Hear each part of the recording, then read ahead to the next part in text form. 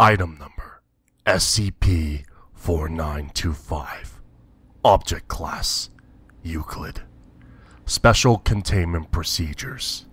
A cost-benefit analysis run by the SCP-4925 Containment Team has deemed that, due to the innocuous nature of the anomaly, active containment is not necessary. Designated personnel are to continue using aliased email addresses to send emails to Heather Hutchins, indicating that she may receive an important call.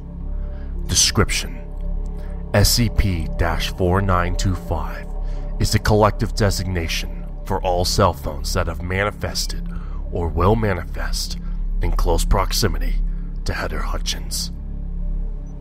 SCP-4925 is a collective designation for all cell phones that have manifested or will manifest in close proximity to Heather Hutchins, herself not otherwise anomalous.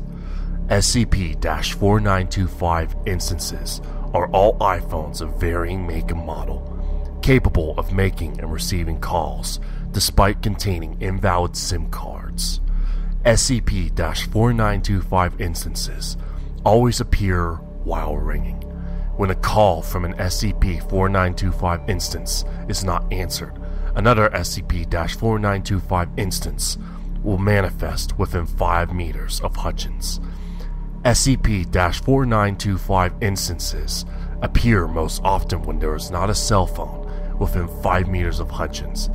SCP-4925 instance or otherwise that note is turned on, is set to ring instead of silent, has the Do Not Disturb setting disabled, has GPS tracking enabled. If answered, an unknown entity designated as SCP-4925-A will respond.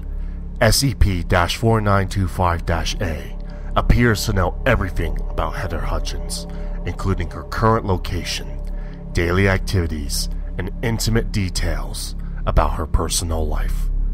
Discovery: embedded agents within the AT&T Mobile Company reported a series of unknown, untraceable calls being sent to a single location.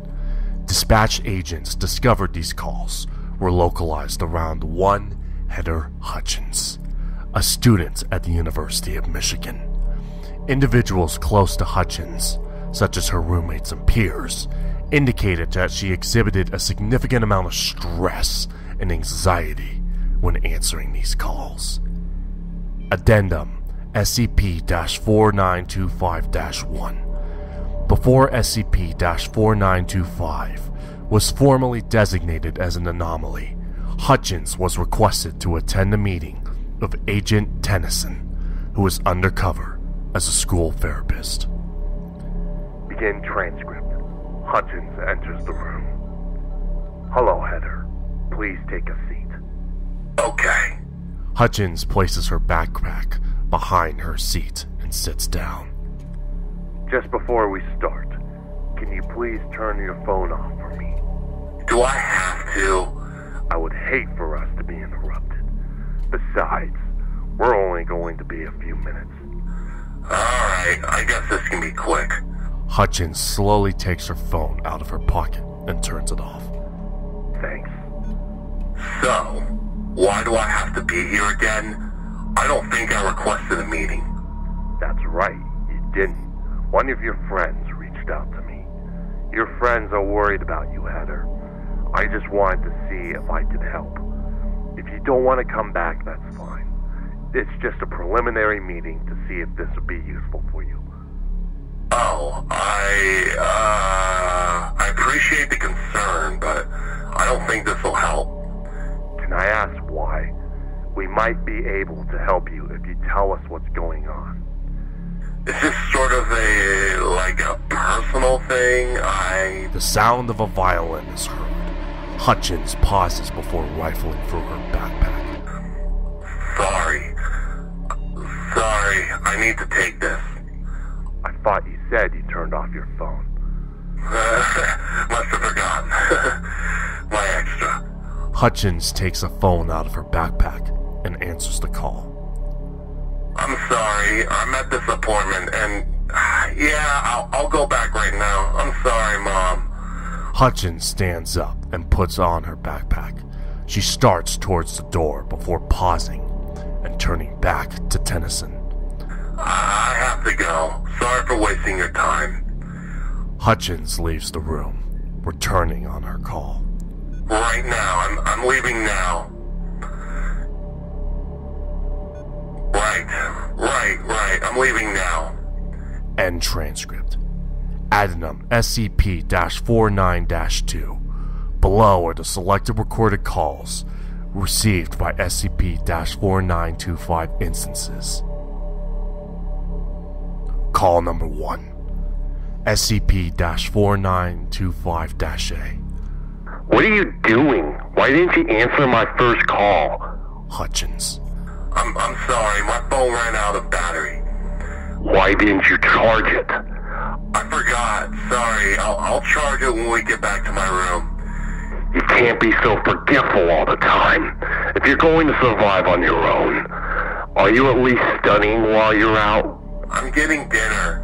Does it take you an hour to eat? How are you so slow? You can't do 2 clubs, research, classwork, and take an hour to eat. I know. I'm sorry. I'm heading back soon. I'm only a 20-minute walk. 20 minutes? Where did you go? Chipotle? Why are you off campus when I bought you that meal plan? Do you want to be on your own for meals?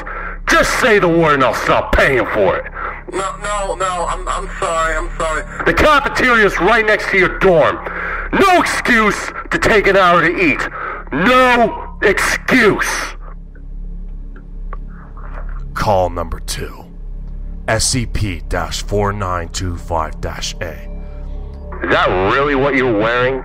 I think so. It's kind of hot out today. You're showing far too much skin. You look like a slut. Those barely count as shorts, and I can see your bra strap. But... Put on some pants and a proper shirt. It's like 80 degrees outside. Women cannot focus on studies when boys are drooling over them. Grades are far too important. You're right. I'll change. I'm happy you agree. Call number 3. Hello? Heather, I'm deeply disappointed. I saw your mid-semester grades. Oh. A B in differential equations? That class is supposed to be easy. I knew you shouldn't have joined the drama club. I just have one back homework. I'll get up. Yeah, you better. You're not allowed to go to your clubs until you get that back up to an A. But I have a part in this semester's show. Well, they better find another study then, right? Our show is only in 2 weeks. I told my friends about it, and Daryl even put me on the posters already. There you go again, talking about that Daryl boy. You spend far too much time with him. He's just a friend from drama, that's all. It sounds to me like he's impairing your judgment. What has happened to your priorities? I'm just trying to do something to break up the studying. I guess if you stop caring about your academics, then I don't have to keep paying your tuition, do I? No, please. I'm not paying $28,000 a year for you to fucking pretend and hang out with somebody named Daryl. You're gonna be a goddamn engineer, and you're gonna study like one. Fine. Find what? Go on, be specific. I'll quit the club. And? I'll stop talking to Daryl. There you go. Woo! Just don't forget, I'm doing this for you, honey. Your mother knows what's best for you. Addendum SCP-4925-3. Investigation into Hutchins' family showed her that immediate family consisted solely of Daryl Hutchins. Hutchins' mother, Agnes Everson, had divorced from Mr. Hutchins 2 months prior. She died on April 12, 2017, in a car accident while leaving a voicemail on Hutchins' inbox. The following is a transcript of that voicemail. I've been trying to call you for like 10 minutes. Why won't you pick up the phone? I miss you so much. It's lonely out here. I just want to hear from my daughter for once. Is that too much? Damn it. That was red, wasn't it? Anyways, I want to hear how your day was. Ask how school's going. Maybe I can help you with some of your homework. You know, I was going to be an engineer too before I met your father. Never mind. I'm rambling. Still, please wake up your phone. Shit! Shit! A screeching noise is heard, followed by a crashing noise.